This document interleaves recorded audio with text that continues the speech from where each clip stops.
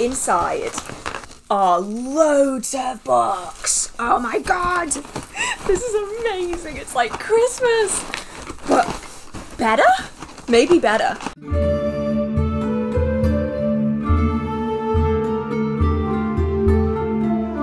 So for those of you who don't already know me, I love books. I love all kinds of books. I love romance novels, I love fantasy novels, I love hardbacks and paperbacks, and especially I love witchcraft books.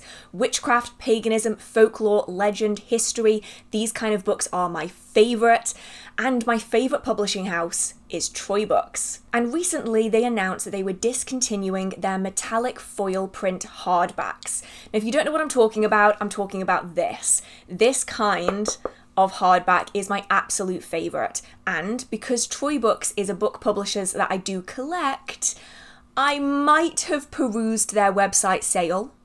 I might have purchased the majority of the books that I didn't already have in my collection in hardback or special edition. And by saying might, I mean I definitely did, because I have a ginormous box in front of me that looks like this. So, yeah, this is box 1 of 2. I might have gone through the entirety of their store. Maybe. So, I'm so excited. Let's open them. I am a liability. Why don't I just own a box cutter? Instead, I'm just using a pair of scissors. Okay. Inside are loads of books. Oh my god. Okay. This is amazing. It's like Christmas. But better? Maybe better.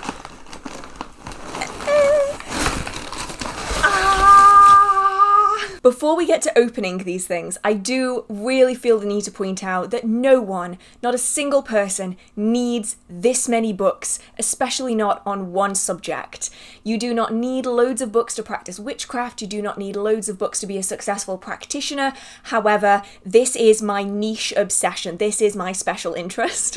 It's also my job, it's my passion, it's my hobby, and so I did go a little bit bonkers when I saw that they were having this sale on their website. So yeah, I'm sorry if this seems like a little bit much, but this is like the one thing that I am completely obsessed over, and I know that so many of you also love witchcraft books and want to learn more about them. So hopefully this is entertaining to any of you who are also like me and completely obsessed with witchcraft books, especially hardbacks and special editions. If this isn't you, feel free to skip this video, that's fine. I just thought that some of you might really appreciate this, so we're gonna do it. I don't know where to look first.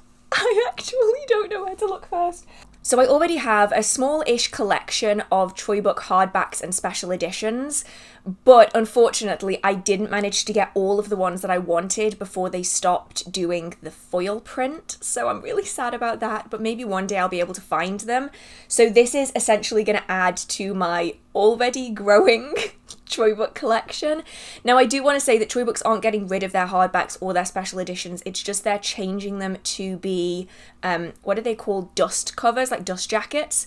I'm going to be brutally honest here, I hate dust covers on books. I can't stand them. They rip, they're annoying, they get in the way, they make noise. That's the thing, they make noise. I don't like my book to be making noise while I'm like holding it. I don't like that. They get crinkled really easy. I really don't like dust jackets. And so for me, when I saw that I could get them with the foiling, I had to get as many as I could because I love their books, but I hate dust covers. Let me know, maybe we can do like a poll somewhere of, do you like hardback books with dust covers or do you prefer them without? Because I feel like I can't be alone here, but maybe I am. So I think we're gonna start with the small one first. Oh my god, I'm so excited. Oh my god, it's textured. Oh my goodness, that is lovely. Look, that is So some of you will, I don't know what noise that was. That was a non-human noise. Some of you will recognize what book this is immediately. This is The Devil's Dozen, 13 Rights of the Old One by Gemma Gary. I have this in a paperback and I loved it so much that I wanted to get it in the hardback as well. Now, I'll be honest, some of these are hardbacks, some of them are special edition. I did order a few pre-order special editions, so they aren't going to be included in this. So I'm not really sure which ones are special edition and which ones are hardback without double checking, but oh, it's beautiful. And this is why I like the foiling so much. It just adds something so special to it. And then you've got the foiling down the edge as well with the name of the book. And it's just so, so beautiful. And then inside you have the images as well on shiny paper. And you have the same illustrations. Oh my god. Best day ever. Best day. Right, where am I gonna put these? I'm gonna put them there really, really carefully. So I think I'm gonna unbox them all first to get them out of the crinkly packaging, and then we're gonna go through and talk about what each book is about. That way, if you're just here to look at the pretty books, that's the first bit. If you want the more nitty-gritty details, we can talk about that in the second bit. So the next one is really tiny. Look at this. This is the Chalmers, I never say this right, Psalter, P-S-A-L-T-E-R by Gemma Gary. This is one I have not read before. I have seen this in the paperback when I've been in Courtyard Books, and I have never ever considered getting it because I don't work with the Psalms. However, when I saw that this was in the sale, I thought, I'm gonna have to. I'm gonna have to because it's Gemma Gary. So it's in my collection, and some of you might find this really, really useful. There's a lot of bubble wrap. Do you remember at the start of the year when I said I'm not buying any more books till I have kind of read some of my to-be-read pile? Yeah, you remember that? Yeah, that went out the window real quick. Like, real quick.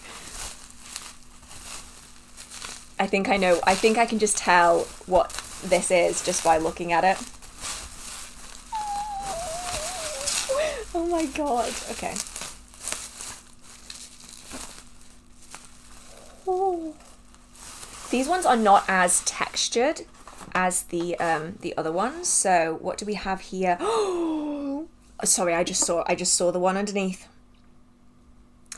Oh, that's exciting. This is the one I've been looking forward to. But anyway, so the first up we have this one. Now I believe that this one is the Cornish Traditional Year. Yeah, it is. This is the Cornish Traditional Year by Simon Reed. Oh, it's beautiful. It's not as big as I thought it was going to be, actually. I thought this one was going to be bigger. But one that I was so excited for is this one.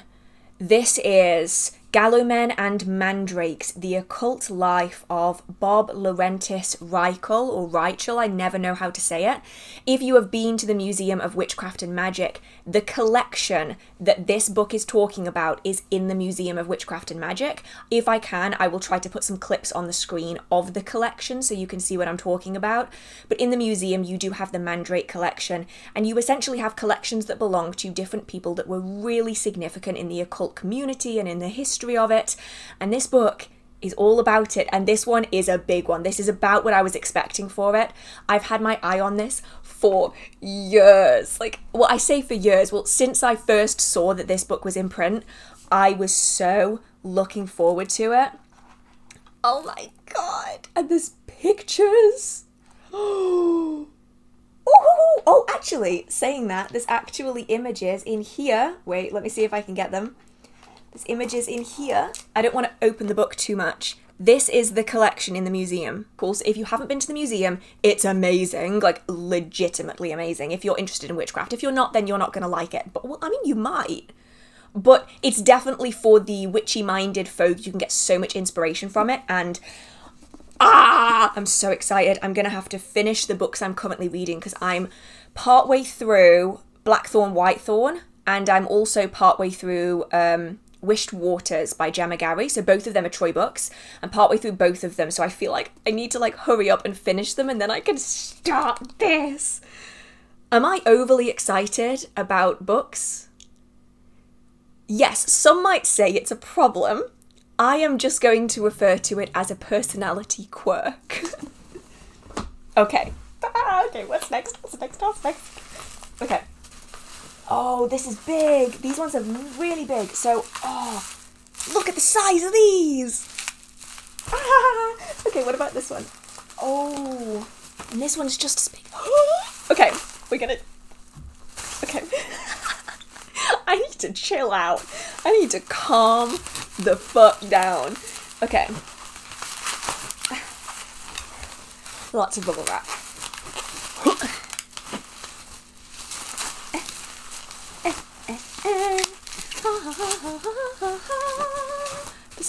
I'm still going. I'm still going. Where's the end? Where's the end? Oh, oh my god, look at that. Look at this one. Oh, that's amazing. Okay. So the one thing I have noticed with the Troy Book books is that every cover feels slightly different in texture. So an example would be if you look at the texture of this, can you see it's got almost like this dimple effect on it? And then some of them are almost like, it's almost like parchment paper. And then some of them, like this one here, are like leather.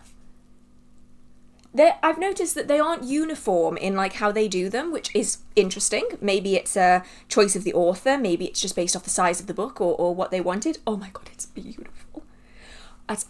That's actually stunning.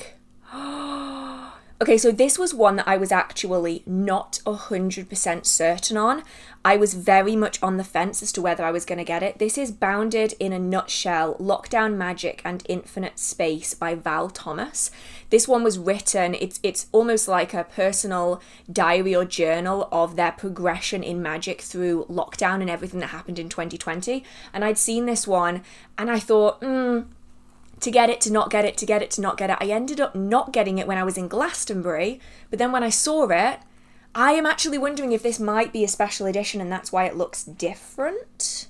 Yeah, this is special edition. Okay, so that's why this one looks different. So they do a collection of different versions. So they have a standard paperback, they have a standard hardback, they have a black edition, which is basically all black with a black print on the front. I've got to say, I'm not a massive fan of it because you can't tell which book is which because they all kind of blend in. And then they do the special edition. So this one looks like this because it's the special edition. Oh, it's beautiful. Oh my god. Okay, next. Okay, so we then have, The Willow Path, Witchcraft, Hermetics, and the Hidden Wisdom of the Magical Arts by Kerry Wisner. This one I have seen before, and it's one where every time I'm in Courtyard Books and I see it, I'm like, to get it, to not get it, to get it, to not get it. I ended up getting it, and it's really pretty. I've got to say, blue is not my favourite colour. Like, I'm not a massive fan of blue, but this blue and copper is a really nice choice. And then, what's this? Okay. This is a symbol many of you will immediately recognise as being associated with Gemma Gary, the one, the only. This is Traditional Witchcraft, A Cornish Book of Ways, hardback. Oh, it's so pretty. I so wish I could have got the special edition for this, but alas, that's not how it went. But this one is really pretty, so I now have 3 different versions of this book. Some might call it a tad obsessed. Some might say completely delusional, but I now have 3 versions of this. So I like getting to have like the differences between them. So I have the original print, I've got the standard I've got the standard paperback, and now I have the standard hardback. Do I have a problem with books? Yeah, I think so. I think I might. Okay. And now we have the last 3. And these, are so beautiful. Maybe I'll just pull them out. Oh, that's so pretty. This one is a different texture. Again, this one is completely smooth. That's really interesting. It has a little mark on the front of it, but that is really pretty. This is From Granite to Sea, Folklore of Bodmin Moor and East Cornwall by Alex Langstone. Okay, you know I'm a sucker for green. I'm an absolute sucker for it. Green walls, green books of shadows, green everything. Like, my living room is mostly green. Green rug, green cushions, green chair, green curtains. I have a love of green, so this one is very, very nice. Oh my goodness, look at these. Okay, so the first one is beautiful. Oh my god, that's gorgeous. Okay, what the hell? That's amazing. This is Etruscan Roman Remains by G.S. Leland, or Leyland. I've said that name so many times and I always get it wrong. It's by Charles G. Leland, essentially. And is this a standard hardback? Yeah, this is the standard hardback.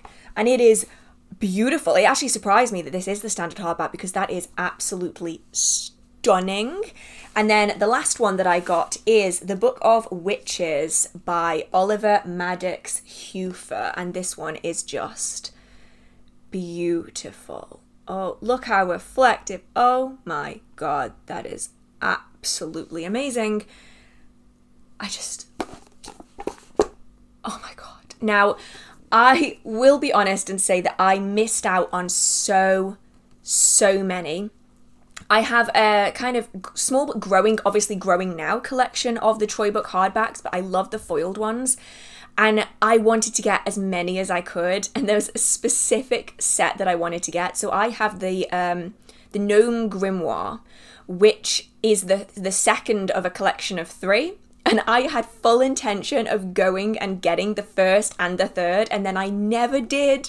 And now I probably never will. And it's so infuriating.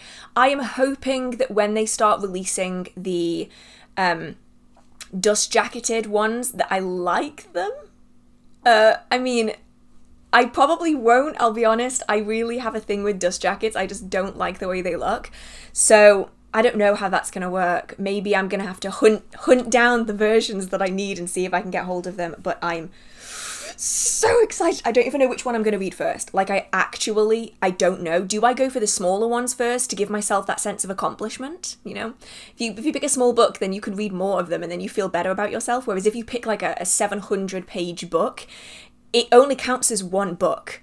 If I can find the meme I'm referencing here, I'm going to put it right here. It's a Lord of the Rings thing where it's like, it still only counts as one. And Gimli's like screaming at Legolas. That's how I feel when I'm reading like a ginormous book. I feel like I've read like 5 books and it's actually just one. And it drives me insane. So I'm going to look at all this. They are very well packaged.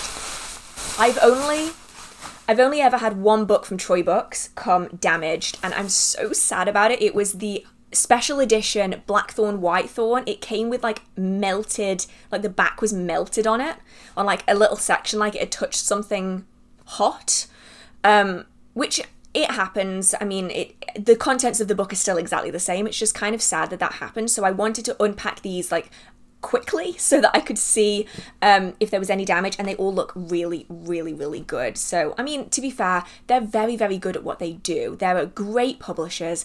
They really care about the authors that they put out and how people receive their product, and so I'm chuffed with all of these. Shall we start going through what each of them is about? I'm going to start at the earlier ones, so I'm just going to do them in the order that I pulled them in, basically, so that we can work our way through them. Oh my god. So first up, we have The Devil's Dozen by Gemma Gary. This one is just unbelievably beautiful. Like, it is absolutely stunning. It has the most amazing texture. I think this one might actually be my favourite to look at. It's got this very, almost like weather-worn cover, but in like the best way. So I actually have the paperback version of this, so this is what the paperback looks like versus, if I can get the book the right way around, the hardback. It's basically going to be the same content in each. What I'm quite surprised at, however, is the fact that this one seems so much thicker than this one. Like, if I can compare them, I don't know, it just seems so much thicker somehow, which is interesting. So, the information on this one goes as follows. The operations of magic and witchcraft deal with the hidden worlds of spirit and the powers innate within the natural world. The Old One, who in folk tradition is often named the Devil, embodies the rend in the veil between the worlds of the material and spiritual, the revealed and the hidden. It is through union with this entity that the witch awakened their powers and gained access to those residing within the hidden realms and the natural world. In traditional folk belief, the devil existed also as an embodiment of the chaotic forces of nature, a figure quite distinct from the church's Satan. To the witch he might also represent the darker aspects of the divine, the revealer of the mystic light, the guide of souls, and the sentinel at the threshold unto the mysteries of death and the other world. Something, it would seem, of the elder god and the old spirit of the wild has lingered through regional fairy lore, the calendar of ritualistic seasonal folk customs, and traditions attached to the ancient landscape features. The themes of untamed nature, its freedom, spirit, and magic, so repugnant and threatening to the church, were grafted onto the diabolical, affording further preservation of the Old One. Witch lore records varied rites of initiatory contact, via which the worker of magic entered into a close, working union with the Old One and the spirit world. Such union opened the ways unto curing ailments, exercising ill influence, attaining desire, and the destruction of the oppressive via the old arts of the circle, spirits, knotted cord, pierced candle, witch bottle, magical image, and charms, spoken, inscribed, and herbal. From this wellspring of inspiration, the Devil's Dozen, a modern grammary or black book of rites, has been created and is offered by a present-day initiate of the old craft. Within its pages there are to be found 13 rites of vision, sacred compact, dedication, initiation, consecration, empowerment, protection, illumination, union, transformation, and devotion. That's a lot, and also, can we see, they've put orange text on a green background. That is like a dyslexic's worst nightmare. That is so hard to read. But this book is one that I did really enjoy. I have a full review of it, I believe, on my Patreon, if that's something that you are interested in. The only thing that I did say about it, I believe, if I'm remembering the review correctly, is that a lot of the rites might be a little too item heavy and also might not be safe for everyone to do. So for instance, being naked out in a wild area might be fine if you live in an area that's very sheltered, if you live in a place that is not very well populated perhaps and you feel safe and comfortable doing that, but for a lot of people they might not feel that way, so just bear that in mind. Adapt the workings as you need to if you do want to carry them out, or just take them as a really interesting bit of information that you can draw on within your own magical practice. So yeah, this is one where I mostly got it because I enjoyed reading it in this version and I wanted to get the hardback version, and also there's just something about it that means having this version, this beautiful, old-fashioned, very fancy version, just makes me feel like I'm in a Discovery of Witches or something.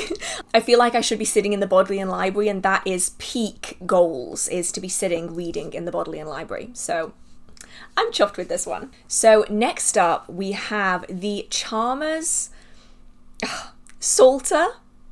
I don't know how to say that because it's psalm, like you take the P off it and it's psalm, and this is, it's like P Psalter, so my brain goes, it must be Psalter, the Charmers Psalter. I might be completely wrong there, please let me know if I am. Either way, this is what it looks like on the front. It's really, really small, and then down the side you have the beautiful gold embossed writing. It is just so pretty. This one is really, really tiny though, and inside is exactly what you would expect. A whole collection of psalms for magical use. Now, you might be thinking that that sounds really counterintuitive, but the only reason folk magic has survived is that it adapted and shifted to the modern trends of religion. It's the only way it wasn't completely pushed out of society, essentially. And so a lot of the charms that we do have, physical as well as verbal, that were found especially during the early modern period, do contain a large amount of Christian text as well as psalms, because it was a way for it to become socially acceptable for the time. And so while I don't use them in my own practice, other people certainly do, and it's a very valid form of practice. So I wanted to get this because I get a lot of questions from people asking about psalms for magical use, and I had no real idea of what could be used. And so I'm going to give this a read and see what it says about them, because this might be interesting to a lot of you who are interested in that kind of combined practice. The Psalms, mysterious in their origins and possibly far predating their appearance within Judeo-Christian scripture, have a long history of magical use. We encounter the Psalms within the rites and talismanic magic of the grimoires and their prolific employment within charming, cunning, and folk magical tradition. Herein, the methods of their use are varied and incorporate magical acts of utterance, inscription, bottling, burning, sprinkling, pouring, and burial in conjunction with various substances and materials. Serving a vast array of needs, principles for healing, protection, and the averting of evil, but also long employed within acts of cursing, the Psalms are an established feature of traditional operative magic, and yet also used for engaging the world of spirit, the divine, and the unseen. The Charmer's Psalter is born from a personal working collection of magical psalms and other verbal charms, here presented in a convenient pocket book so that it may be always on hand to the contemporary charmer for reference should the need arise. So this is one where I'm curious to learn more about it. Not every topic I learn about is one that I'm going to actively include within my magical practice, this being one of them. However, I do think it looks incredibly interesting, and so I'm definitely going to give this a read and let everyone know what I think about it. Oh my god, there's illustrations! Look, there's pictures in here! Like actual, like shiny photographs. I love it when they do that. It just gives a reference point that we can go off. Wait, there's a Mary Lwyd. Cool. It just gives so much additional information. Like here we have what looks to be a May Day celebration.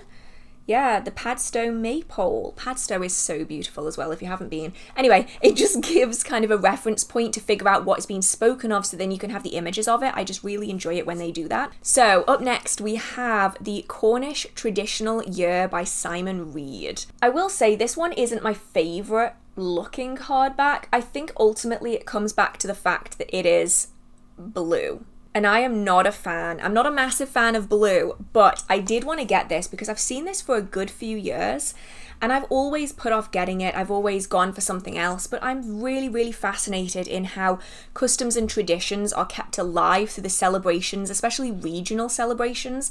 And Cornwall has such a rich history that this kind of book could be really useful to gain more insight out of. So this one has much less information than the last two. This one says, just as the language of Cornwall is crucial to the continued survival of the Cornish people, so it is equally crucial to practice and understand our distinctive Cornish calendar. This book presents to all the people of Cornwall the full exposition of the yearly cycle that forms such an important part of our culture.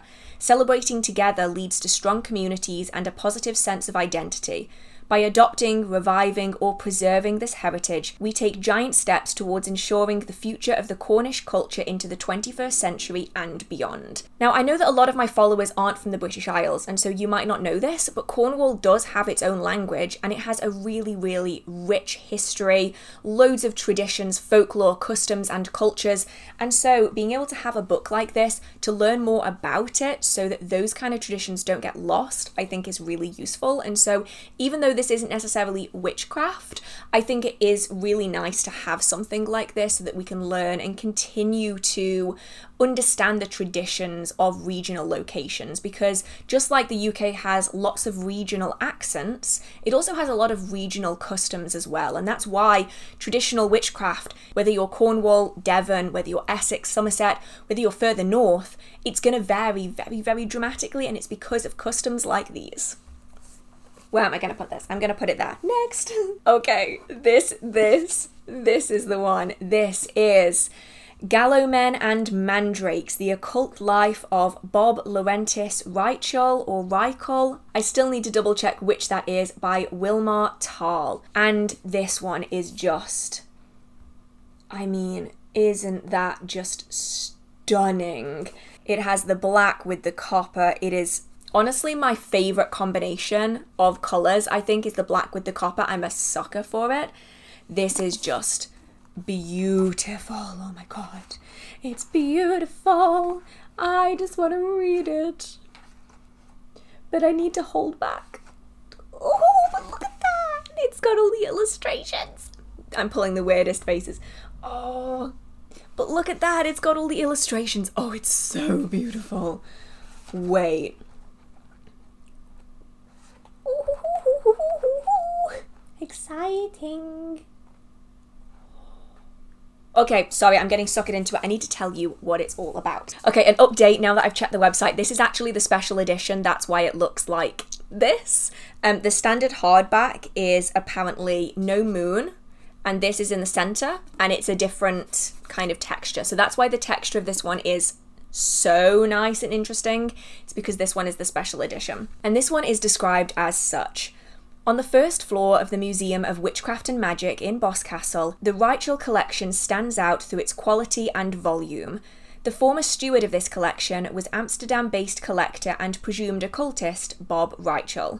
Although the collection consisted mostly of works and objects fashioned by his father-in-law, J.H.W. Eldermans, Bob was quite an accomplished artist himself. He was skilled in woodworking, casting metals, but most of all, he was a splendid draftsman. Contrary to his father-in-law, Bob was an artist. He played with layers of meaning, his drawings flowing from his subconscious by starting with a single dot on paper, watching the depiction grow as he proceeds.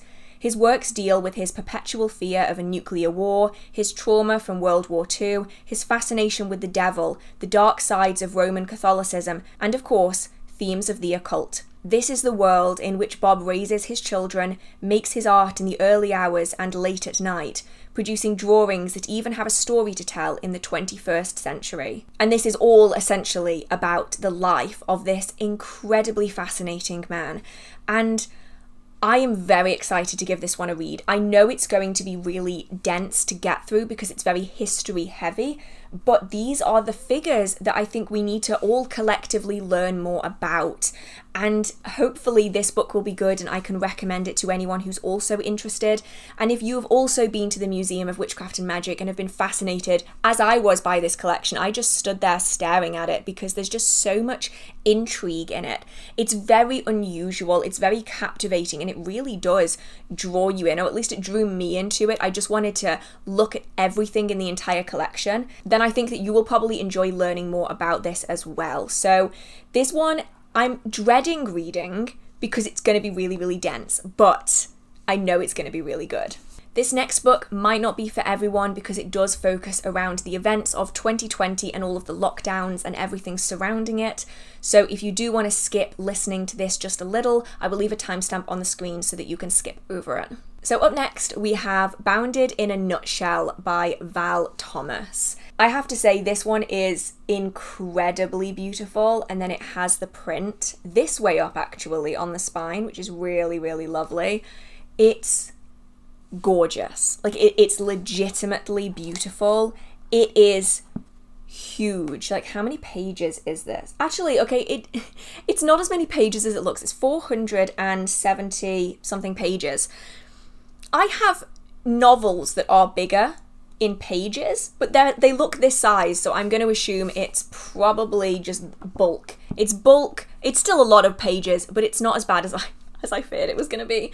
But this is one that I looked at, I was curious about, and I always put it back and I didn't get it. But when I saw that this was basically my last opportunity to get this version of it, I had to. Bounded in a Nutshell, Lockdown, Magic, and Infinite Space is a magical diary of the COVID-19 pandemic, covering 2020 to 2022. Written at the time as events unfolded worldwide, it charts the various lockdowns from the perspective of a witch, drawing on her magical training and experience to cope with the situation, to protect, as far as possible, herself and her community, to learn from the situation and seek guidance for the future. While largely confined to home, just like the rest of the population, the author embraces the present, yet travels in time and space by working with magical memories, history, folklore, fiction, plant knowledge, and enchantments of various kinds. Thus, the diary offers a heady blend of observations, stories, spells, recipes, ritual, and personal insights. It is one witch's personal account of an extraordinary time, but it also shows the importance of the magical community, both locally and internationally, and how much can be achieved when practitioners pool their power and intention to work for a common end. We can be bounded in a nutshell physically, but there is no limit to how far our minds can travel, and the enchantment we can bring to our own lives and the lives of those around us. Next up, we have the Willow Path. Now, this is actually called The Willow Path, Witchcraft, Hermetics, and the Hidden Wisdom of the Magical Art by Kerry Weisner. And I'm a sucker for the copper, as I said earlier. It is just so beautiful, and it has the text just down the side in that same metallic. This one is kind of hefty, actually. And again, we do have this little bit... Oh, it's a cat! Oh my god. It's a cat. It has the pictures in the middle of the book. Oh, I'm a sucker for cats. I love them so much. I love all animals, but there's just something about a cat and a black cat. Oh, that's so cute. Anyway, it has the pictures in the middle of the book, which I do really appreciate, was what I was going to say before I got distracted by a cat. Okay. You should see what I'm like when I'm walking down the street and I see a cat. I will stop dead, crouch to the floor, and see if it's willing to approach me. I look bonkers when I do it, especially if there's loads of people around. But if there's a cat, I have to say hi to the cat, otherwise it's rude. I'm not just going to keep walking and pretend I haven't just seen one of the cutest animals to ever exist, right? That would be even more bonkers if I did that. Anyway, the information on this goes as follows. Deep in the New England forests, a stone circle lays hidden, nestled in a clearing high atop a mountain of granite. Formed in the pattern of many old stone walls which dot the region, it is here that the Willow Path emerges from the land itself. In nature, there exists an underlying current, a continuity of wisdom and consciousness that manifests in the magical arts. With roots reaching to Basque witchcraft, the Willow Path is a form of magical arts that incorporates techniques drawn across the rich tapestry of Western occult practices. From the oral teachings of traditional witchcraft, combined with hermetics, the Willow Path blends these into a cohesive magical practice. Much of this material has never been published, as it represents the actual methods taught by the author through personal instruction and intensive training. This book discusses the other worlds and realms employed in the art, the stag or witch's staff as the tree rising through the worlds, sun and moon tides, the witch's foot and elemental forces, tools of the art, companions of the art such as familiar spirits, the miller's stone and cloak of Danu, the use of numbers, colours and directions, and the wheel of... I'm never going to be able to say that. I'm going to put it on the screen, because I'm never going to be able to say that without butchering it. The Willow Path is a culmination of teachings that seek to carry the heritage and wisdom of the magical arts forward, allowing one to shape reality as one would bend the osiers of the willow itself. So this one looks so interesting. I'm not sure if it's one where I will employ the work within my own practice, or whether it's one that I simply will enjoy learning about and just understanding how other people choose to practice. And I think that is really important to remember, is that all of the books that we read don't necessarily have to be added into our own magical practice. Sometimes it's just really interesting to learn how other people experience the world, view the world, how they perceive their spiritual and magical practices and how they're undertaken. It doesn't mean that we ourselves have to add that into our own practice. Sometimes it can be just something that we want to learn about, and I kind of feel like that's what this is going to be for me. While it sounds really fascinating, I'm not sure how much I'm actually going to add, or whether I'm just going to enjoy it for what it is, which is just a really interesting book. Ooh, bah. Traditional Witchcraft, A Cornish Book of Ways. I love this book. I've already done reviews of this book before and I absolutely adore it. So this one I'm so happy I managed to get. It has the beautiful labyrinth on the cover, and then down the side we have the same copper foiling.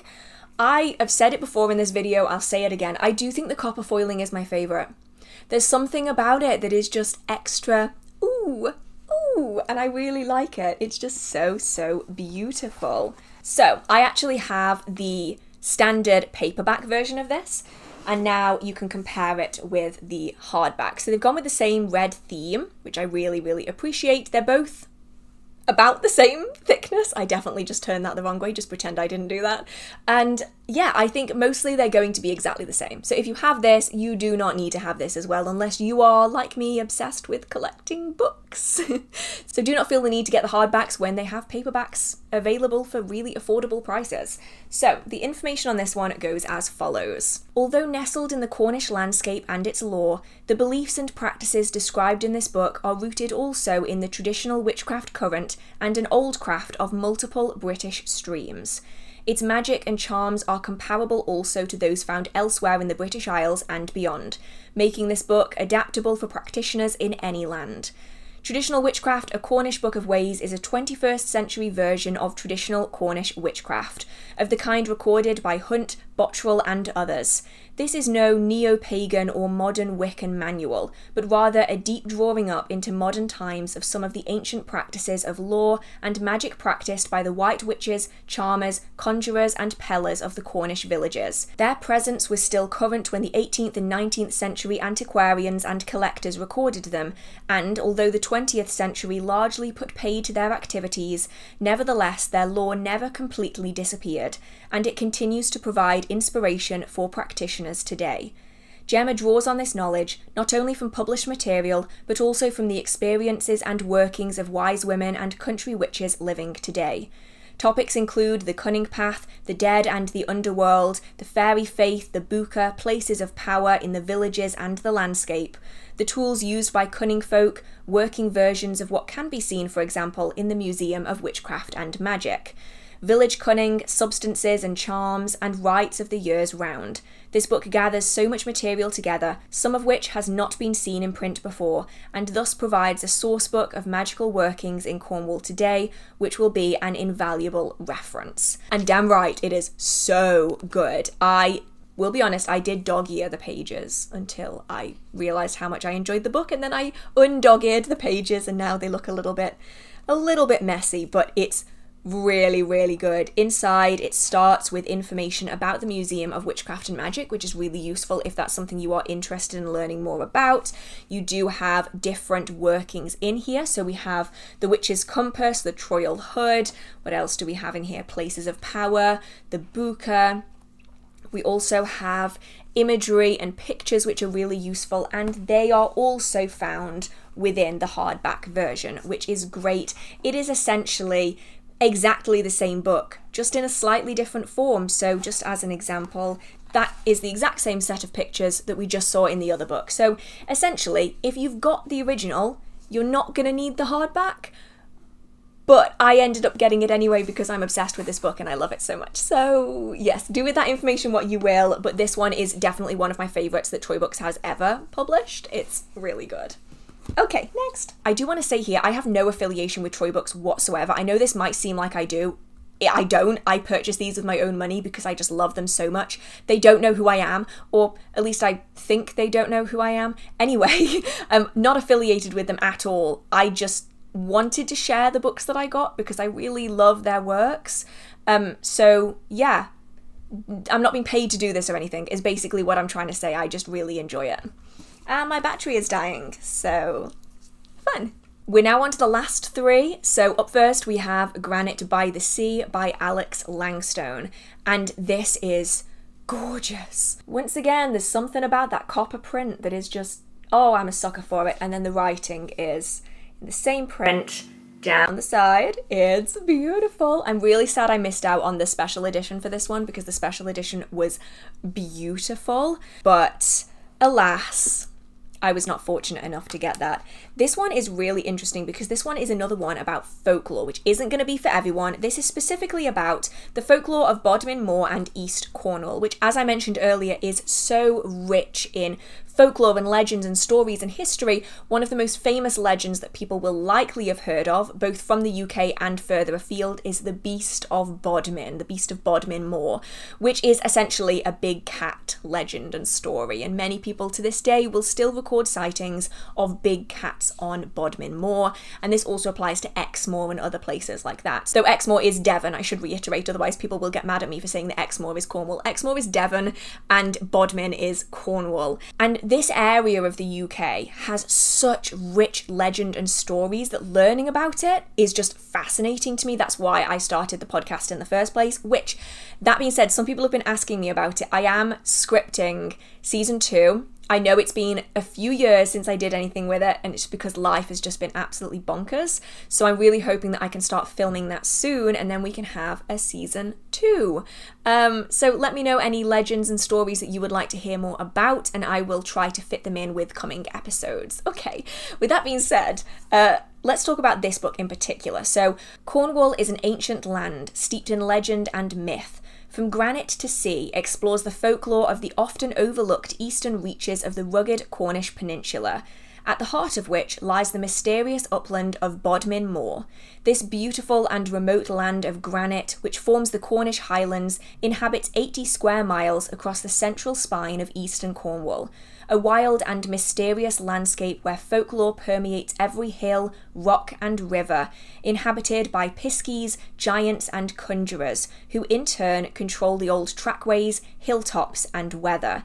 It is a land haunted by the wild hunt of the devil's dandy dogs and the demonic spectre of the Tregeagle. Tregeagle. I have never read that word out loud before. I'm sorry if that's not right. From Granite to Sea is the first ever comprehensive focus on the folklore of Eastern Cornwall. Alex Langstone's groundbreaking study will guide the reader through a myriad of old tales of witches, conjurers and charmers, supernatural encounters, amazing folk traditions and curious customs from the high moors, rugged cliff tops, secret coves and lush estuaries. Alex Langstone is a folklorist, poet and author who has been fascinated by the innumerable legends, myths and folklore of the Cornish landscape for much of his life.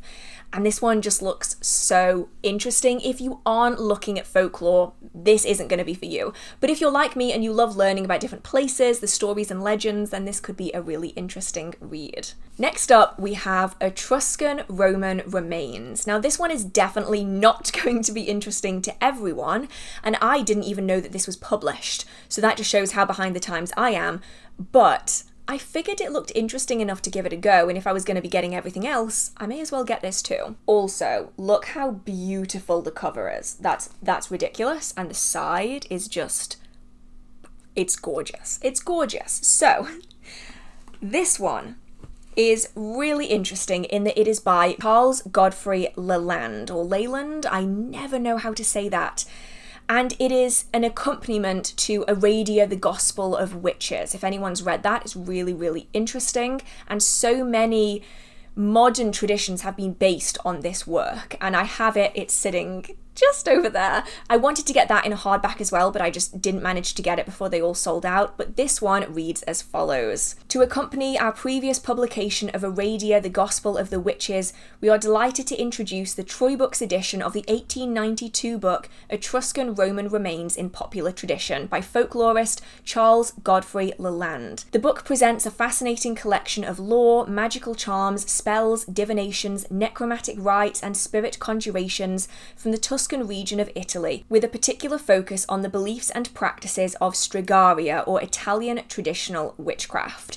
Now, this is one I hadn't actually realised Troy Books had published a version of. You'll often find that similar books to this will be published by multiple different houses, like publishing houses, and I didn't realise that Troy Books had done this, so I'm really glad I managed to get hold of it, because it's one of those topics that I find really interesting. As with some of the others in this collection, it isn't necessarily something that I would practice myself, but it's something that I am really interested just to learn more about and have a bit of a deeper understanding of history. This, however, is massive. Like, this is so heavy. How many pages is this? It's not actually that many pages. It's like 400 pages, maybe not even that, 300 and something pages. it's hefty. It is hefty. It's not going to be for everyone, but if this is something that you were interested in, then Troy Books does a version of it if that's something that you were looking into. And then lastly, we have The Book of Witches by Oliver Maddox Hueffer.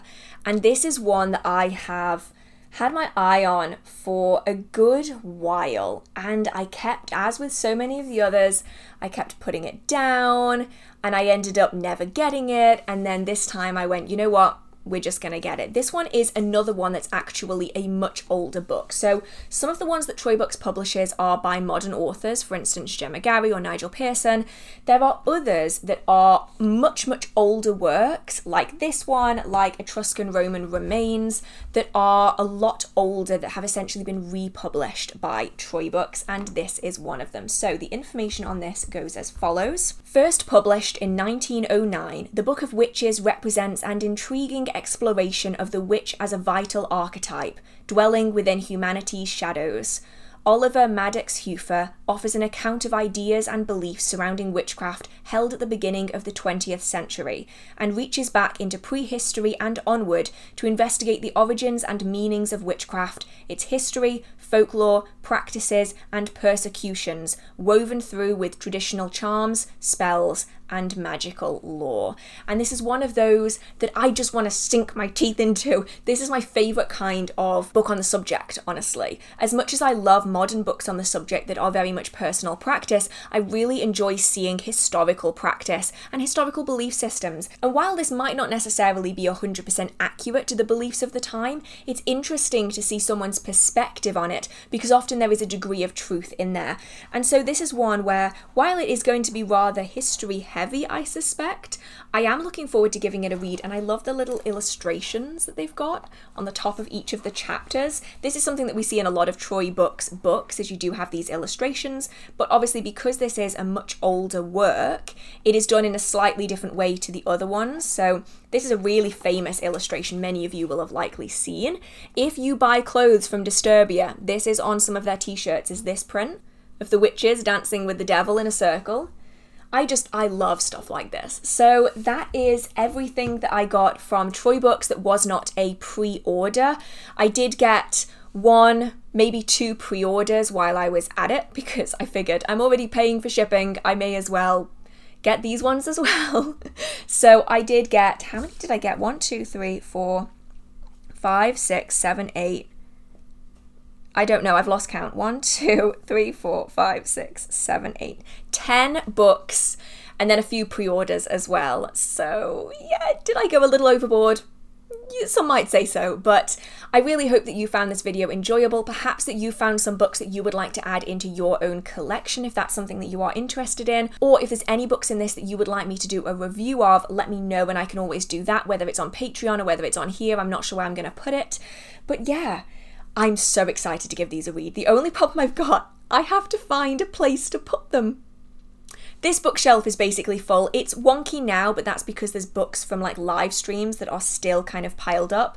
That bookshelf is full. The bookshelf in my living room is full. The bookshelf in my bedroom is full, which means I might need to buy a new bookshelf, because after all, there is no such thing as too many books, only too few bookshelves, and I'm very much feeling that right now. If you like Troy Books as much as I do, which book is your absolute favourite? Or if you're interested in any of these books in this video, let me know which one that you would be most interested in reading yourself. With that being said, I hope that you did enjoy this video. If you did, feel free to give it a like. It means a lot to me. If you've got any questions or comments, feel free to put them in the comment section. And if you do enjoy the magical content on this channel or in this video, feel free to hit subscribe. I try to post magical content every single week. So with that being said, I hope you're all staying safe. I hope you have a marvelous magical day, and I will see you in the next video. Bye! If you're ever wondering what it's like to be me, I just spent 5 minutes searching for a camera that I just put on a tripod. I'm not even joking. My object permanence is so bad that the minute I turned away from my camera, I forgot it existed, and I then went searching for it. We're gonna pretend like that didn't just happen.